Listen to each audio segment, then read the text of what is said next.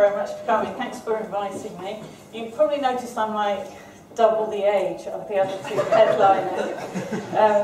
I like to think of this section as being a bit sort of like buy one, get one free or something like that. So I'm going to do a few poems for you. The first one I'm going to do is the first poem I ever did at a poetry slam. So although I am somewhat antiquated, do come in, that's fine. I've only actually been performing poetry properly for about 8 months. And the first slam that I went to in Reading, I should explain that at the Reading Slam I'm known as Wordsmith, because my name is Sarah Smith and I do things with words. That's how creative we are. So you really need to know that for the first poem. So yeah, so the first time I did it, we have a challenge round. The first round, they set a theme, and the theme that they set was you had to write a rap about things you find irritating.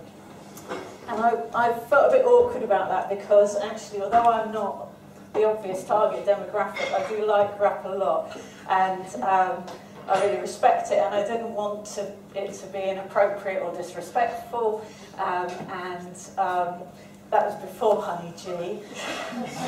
So yeah, let's not even go there. So anyway, I wrote this. It's in 2 voices. The second one is me. The first is a character I've made up called Felicity, and I hope you like it. It's called This Is Not a Rap About Irritating Things.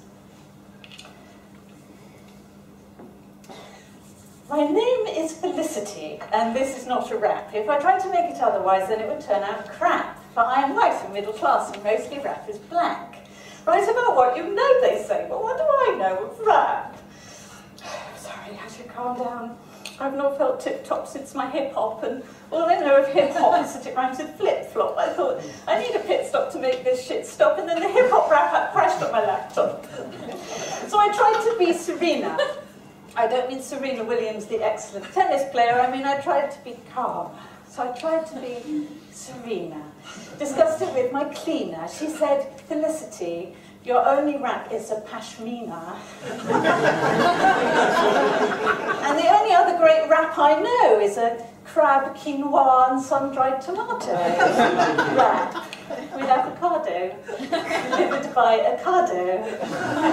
So I'm handing over to Wordsmith. Yo. Oh, thanks. So, what's an irritation apart from this situation? Poor punctuation, misinformation, nowhere left to sit when you were waiting at the station, pure frustration, deliberate obfuscation, a lack of parliamentary proportional representation. Topical. People who are faking it, running and not making it, an ice cream cone with no flip and flick in it. Drivers who undertake, drivers who tailgate, drivers who brake late, drivers who don't indicate, mate. People who say scone instead of scone. People who put the cream and then the jam on. I'm sorry, that's just wrong. Controversial. Murder, she wrote, 3 men in a boat, a 1-coat paint that takes 3 coats. Posh men in red chinos, overpriced frappuccinos, people who pronounce jalapenos, jalapenos. Uncaring pastors, unsticky plasters, and people who make dramas out of middle-class disasters. Thank you.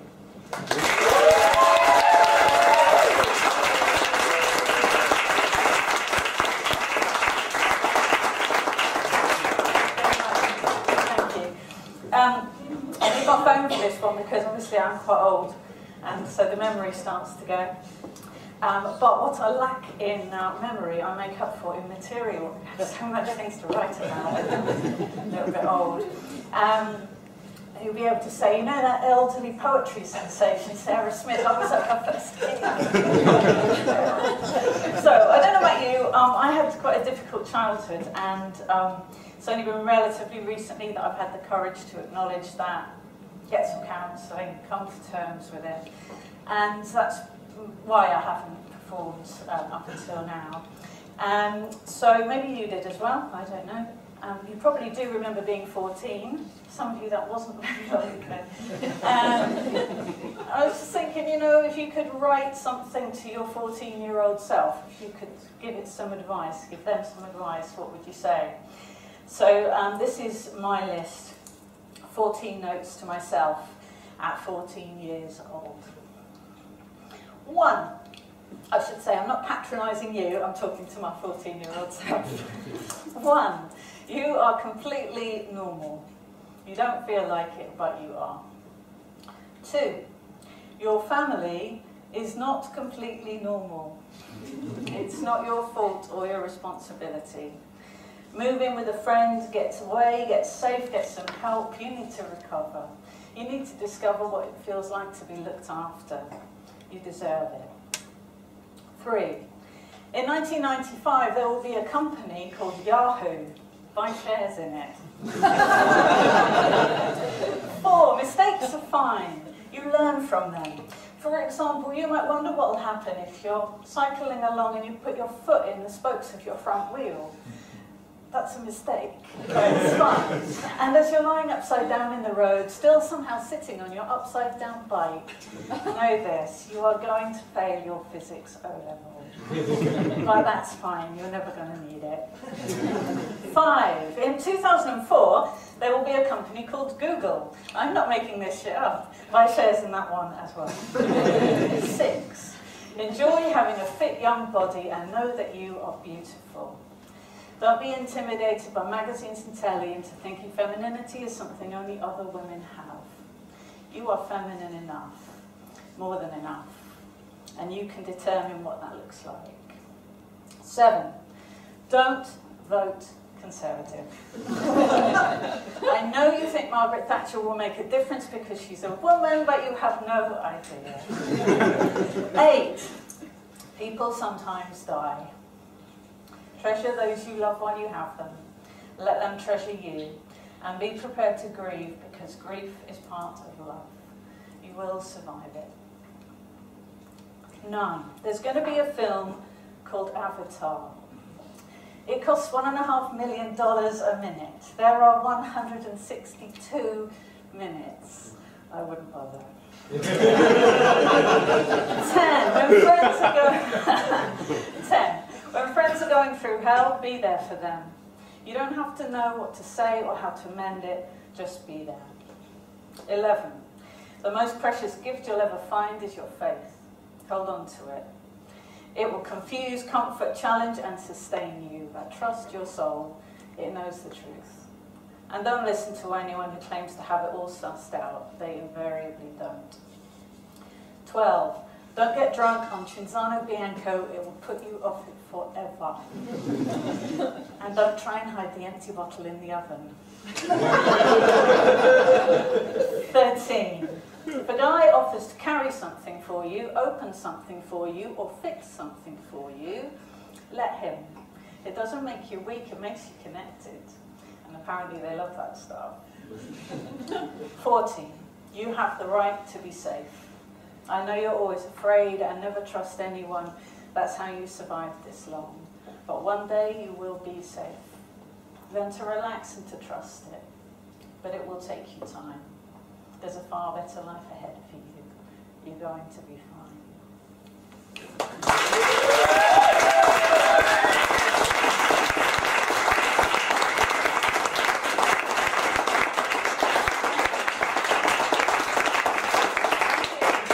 Thank you very much. This next one I wrote when I was 19. She's got a back catalogue as well when you're old. It's marvellous. We've actually got a kid who sometimes comes to the Dreading Slam, and she's, how old is she? 7? She comes with her mum, who hosts it. And she just, oh God, I just got to tell you this. And she comes up and she does her back catalogue, and she goes, I wrote this when I was 4. So anyway, I wrote this when I was 19. It's a breakup poem. Everyone needs a teenage breakup poem, and this one's mine. It's quite short. It's called Driftwood. You're not another pebble on the beach, another fish in the sea. Your white sand shifting, deep green glass, smooth blue pool.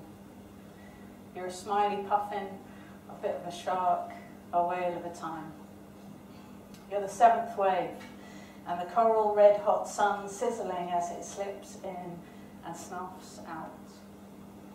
You're the sea in my eyes, my empty inside, a senseless surprise, and gone with the tide, with the tide, with the tide.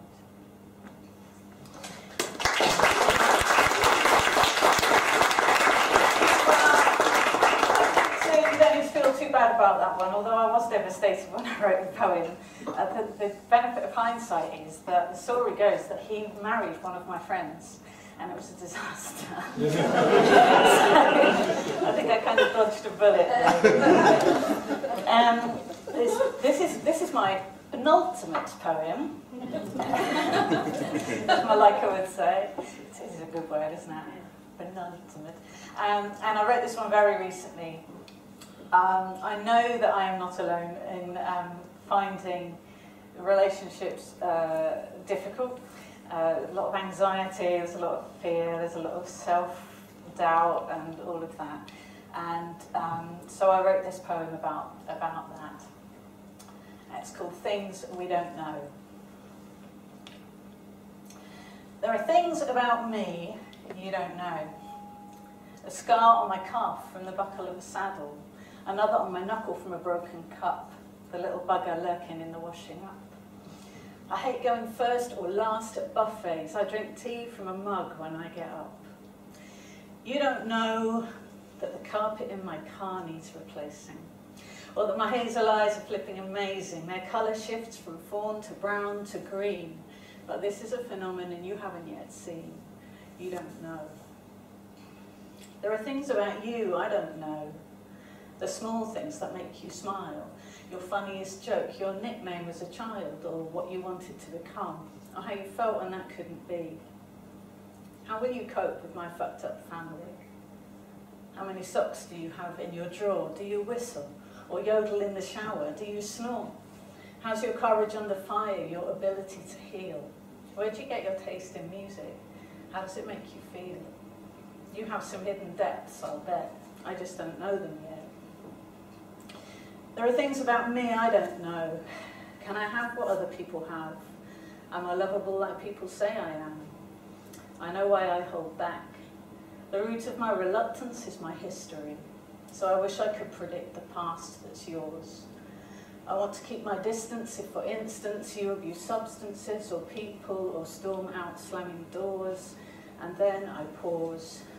I wonder how would I feel about love if I wasn't always afraid. But I always am, of course. There are things about us we don't know. What would our relationship be like or become? Will it be wonderful or dreadful, or just leave us both numb? And at the end, there will be an end. And at the end, which of us will have to let the other go? These are things about us that we just don't know. We don't know. I don't know. You say, hey, we'll take it slow, and you've only asked me out for coffee, so yeah, okay, whatever, go on, let's give it a go. Because the truth is, we don't know. Something beautiful might grow, and we will never, ever know if I start by saying no. Thank you.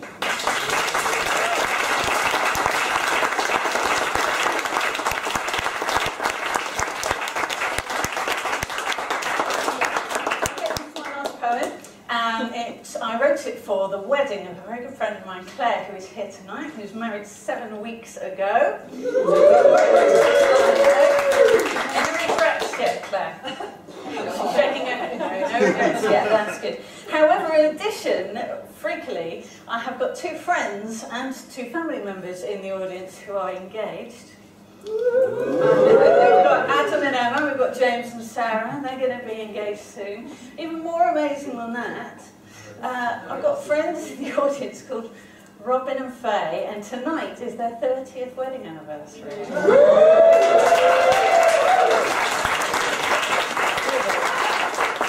I want all of you to know that this poem is not about you. It's not, because Claire asked me to write something based on a Bible passage that talks about love being patient and kind, and it's a really beautiful piece of writing. And so no pressure there then, was there? And the thing is about that passage and about this poem that it is not about romantic love between two people in a stereotypical kind of a way. It's about the whole of love. And I really liked writing it, and I really enjoy it as a poem because I just believe myself that everybody is unconditionally loved just as they are. And I find that it's hard to take on board as the next person, but I do really believe that. I certainly believe it for all of you. So that's a start. So, although this is a wedding poem, it's for everybody in the room, regardless of your relationship status on Facebook or otherwise. It's called Building Love. And thank you very much for being so lovely. When love is in development, the way you build is relevant. Its architecture, you can bet, is more than incidental. Build your love house wrong, and well, that could be detrimental. Think of making love in terraces, through walls as slim as fairies' wrists, as thin as leaves of lettuces. Your neighbours, not intending this, become reluctant witnesses. With eaves like leaves from fall trees dropping, they can hear you revving up and stumbling, stalling, stopping. That's embarrassing. And you could start again, but would they mark you at a 10? That might be depressing. But I'm digressing. Because from palaces to tenements and fortresses to cottages, the message is the same, and it is love, nothing matches this. Not love like in rom-coms with actors and actresses or questionable practices on other people's mattresses, but real love. Nothing matters as much as this. You can't be semi or detached from this. Real love is what attachment is, and that's not easy. We're not all used to being intimacy, and intimacy, well, it's awkward. You can long for it, yet not know what to do with it. Have a yearning, but little learning how to go through with it. After the fizz of physicality, how to just relax and be, to rest. Let lazy limbs and bodies melt into a happy, sleepy heap for ages. This you learn in gentle stages. Because love is patient, love is kind. Keeps you calm and warm while you unwind. Gives you time, so you can stretch right out and elongate your spine, one vertebra at a time. And then you'll find you can do more, go further than you did before. Because love is patient, love is kind. It doesn't memorize your failings, it's just not that way inclined, so you need not be defined by the things you leave behind. It treasures, it protects, it believes, and it holds. Cares, it keeps going, it sets free, and it unfolds. It hopes and it trusts, it is honest and it's true, and it doesn't need you to be anyone but you. When love is in development, the way you build is relevant. Its architecture, you can bet, is more than incidental. Build your love house wrong, and well, that could be detrimental. But you've laid a foundation down on rock, not sediment. You've poured yourselves a pediment, pressed your handprints in its wet cement. Now you're ready to build up with something practical yet elegant, and now's your season. There's no known reason or legal impediment why you shouldn't find a love that binds you now with gentle kindness. It's a grand design, a divine assignment, when stars that start out separate then shift into alignment. Thank you very much.